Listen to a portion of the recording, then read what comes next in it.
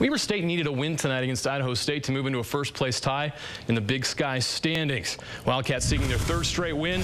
Second half was a barrage of threes.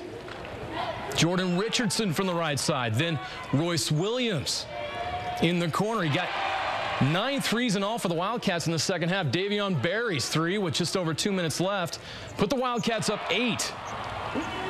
Idaho State would make a run. Chris Hansen pulls up and hits a three. The Bengals get within 2. But then Berry makes a huge steal and layup, basically sealing the deal. He had 23 points, 6 assists to lead Weber State to a 6-point win at home.